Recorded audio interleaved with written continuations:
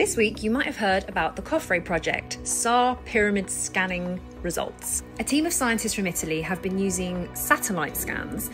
and they claim that they have evidence of underground structures and tunnel networks that are underneath the middle pyramid on the Giza Plateau, including 5 never-before-found chambers inside the pyramid at ground level that replicate exactly the King's Chamber in the Great Pyramid, 8 hollow cylindrical structures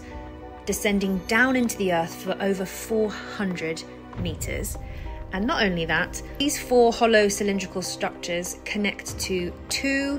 square 80 meter by 80 meter chambers, and underneath that they say that there is 2 kilometers of interconnecting tunnels under the Giza Plateau that need more investigation. The abstract summary of their finding looks really interesting, really exciting, and everybody is scrambling to find out more information.